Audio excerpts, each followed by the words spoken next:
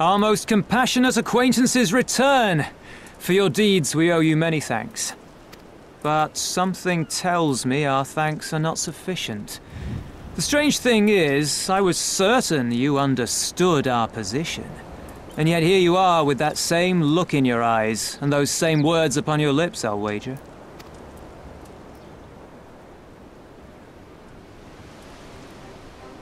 I speak only the truth. The Confederacy will not be spared Yotsuyu's wrath. You have always known this, that one day you would have no choice but to stand up to the Empire. I say to you that day is today, and come once more to ask that you join us in the fight. How convenient that recent events should lend such credence to your claims. Tell me, do death and destruction always follow in your wake? They had no part in it, Tansui. You know this. We all know this. They came and took our Doman brothers. They will torture them for her sport. Murder them for her satisfaction. So we attack and get butchered for our trouble, or do naught and let them have their pound of flesh.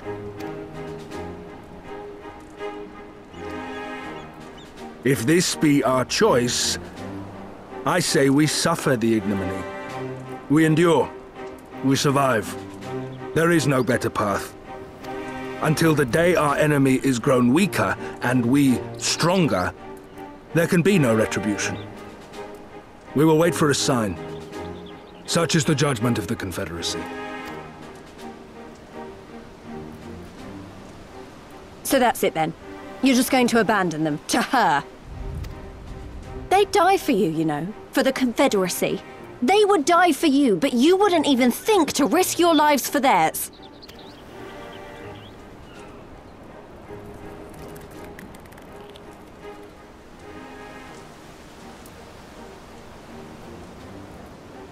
I have one last idea, if you will allow. I'm afraid it's not very good as ideas go.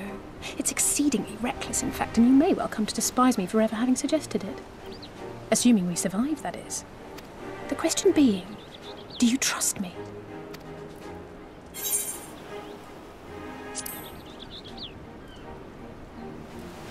We can't stand by and let innocent people suffer, here or anywhere else. I'll do whatever it takes. Then let us roll the dice.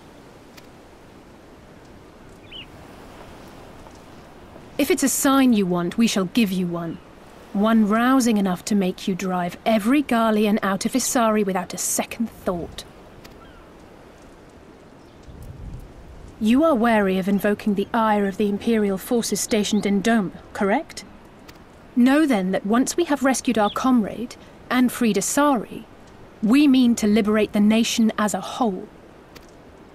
You will doubtless require assurances that we are capable of achieving this, and that is only fair. Accordingly, we shall demonstrate our seriousness by depriving the Garleans of a key ally, the Kojin.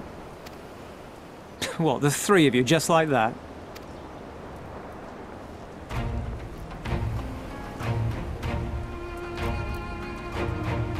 Actually, my esteemed colleague here will attend to it on her own. But the how of it is not your concern, only the outcome. If we succeed, you help us liberate Isari. If we fail, you lose nothing. A simple enough wager, if you have the stones for it.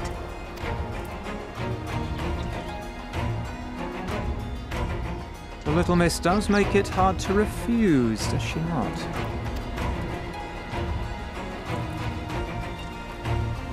Words are air. We will weigh you by your deeds.